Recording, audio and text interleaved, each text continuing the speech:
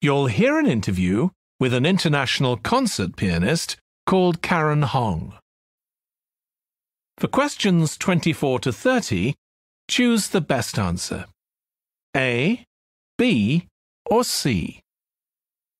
You now have 1 minute to look at part 4.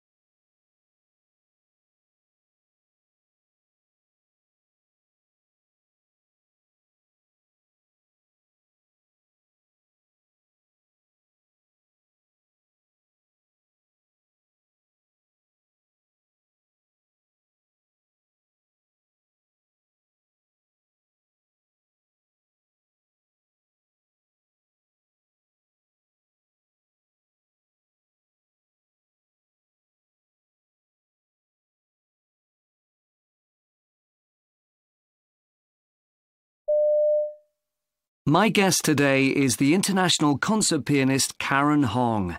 Welcome, Karen. I'm sure you're busy with your piano practice. Don't apologize, but you're right. I do an average of 6 hours practice a day. People think when you're a performer, you just know the pieces of music by heart and don't need to practice, but this isn't true. For one thing, you might be performing a piece for the first time. For another, even pieces you know well still need maintenance and repair work on them. Also, every pianist at whatever level needs to do their drills and finger exercises as a warm-up. I remember you saying before that your parents are both very dynamic, motivated people. Yes, absolutely. My mother would repeat to me, "You have this opportunity to develop your talent. Neither your father nor I had this. Don't waste it." She made me do 3 hours practice a day even before I was allowed out with my friends. She's never cared about the fame or fortune aspect of my career. To this day, she'll still tell me if she thinks I haven't done enough practice before a concert. Dad's different. He can't hide his delight at my success.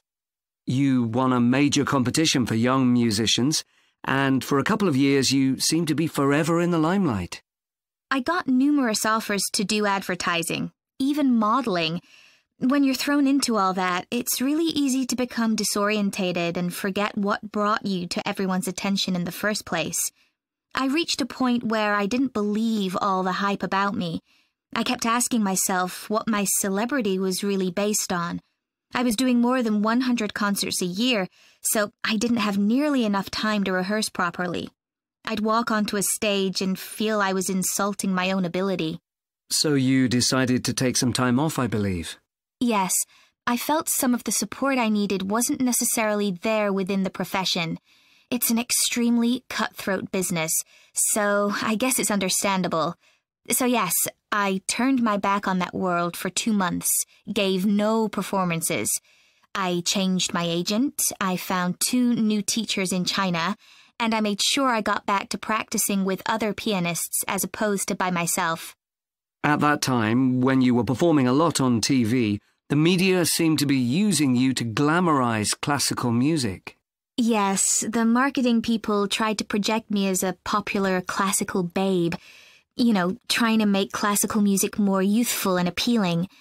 And while I rejected all the glamour side of that, the purely musical aspect of it did still appeal to me.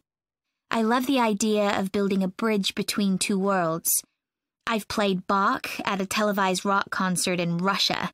As long as I can play a piece of music that I think is good, I'm up for playing it anywhere. So, what do you feel about pop music? I don't really have strong opinions about it. I just think it's a pity that in some countries there's this commercial culture attached to it that is drummed into kids' brains every day, and that this makes them see classical music as elitist and remote, when subsequently they get to be teenagers. But to a 5-year-old child, say, music is music. It just sounds how it should. They don't have any preconceptions about it. I understand you've done a lot of work with young schoolchildren. Yes, classical music can really help children to become happy, creative people. But when I go into schools, I don't just say nice, encouraging things to the children, the musicians, when they don't deserve it. I went into one school regularly to help out with music lessons, and after a while, I really started to emphasize to them the value of hard work. As a result, the school now has 9 of its students playing with the National Youth Orchestra.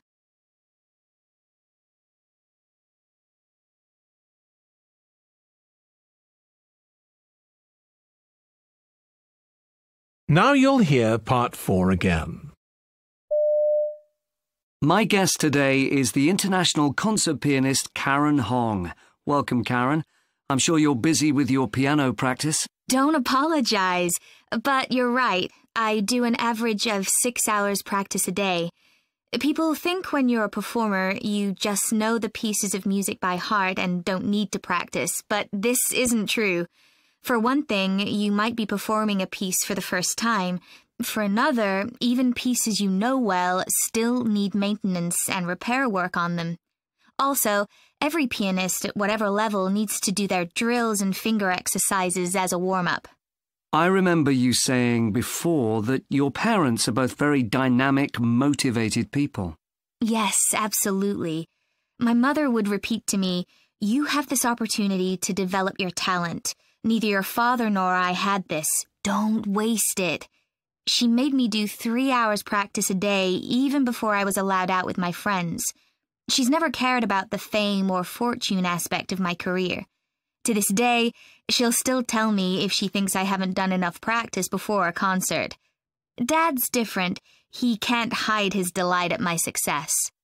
You won a major competition for young musicians, and for a couple of years you seemed to be forever in the limelight. I got numerous offers to do advertising, even modeling. When you're thrown into all that, it's really easy to become disorientated and forget what brought you to everyone's attention in the first place. I reached a point where I didn't believe all the hype about me. I kept asking myself what my celebrity was really based on. I was doing more than 100 concerts a year, so I didn't have nearly enough time to rehearse properly. I'd walk onto a stage and feel I was insulting my own ability. So you decided to take some time off, I believe. Yes, I felt some of the support I needed wasn't necessarily there within the profession. It's an extremely cutthroat business, so I guess it's understandable. So yes, I turned my back on that world for 2 months, gave no performances. I changed my agent, I found 2 new teachers in China, and I made sure I got back to practicing with other pianists as opposed to by myself. At that time, when you were performing a lot on TV, the media seemed to be using you to glamorize classical music. Yes, the marketing people tried to project me as a popular classical babe. You know, trying to make classical music more youthful and appealing. And while I rejected all the glamour side of that, the purely musical aspect of it did still appeal to me. I love the idea of building a bridge between 2 worlds. I've played Bach at a televised rock concert in Russia. As long as I can play a piece of music that I think is good, I'm up for playing it anywhere. So, what do you feel about pop music? I don't really have strong opinions about it. I just think it's a pity that in some countries there's this commercial culture attached to it that is drummed into kids' brains every day, and that this makes them see classical music as elitist and remote, when subsequently they get to be teenagers. But to a 5-year-old child, say, music is music. It just sounds how it should. They don't have any preconceptions about it. I understand you've done a lot of work with young schoolchildren. Yes, classical music can really help children to become happy, creative people. But when I go into schools, I don't just say nice, encouraging things to the children, the musicians, when they don't deserve it.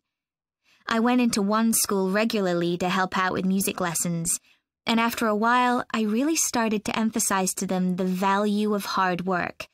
As a result, the school now has 9 of its students playing with the National Youth Orchestra.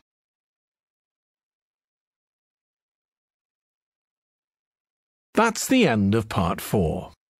There will now be a pause of 5 minutes for you to copy your answers onto the separate answer sheet.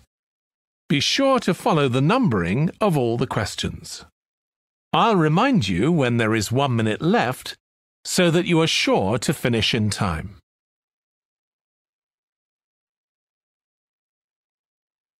That's the end of the test. Please stop now. Your supervisor will now collect all the question papers and answer sheets.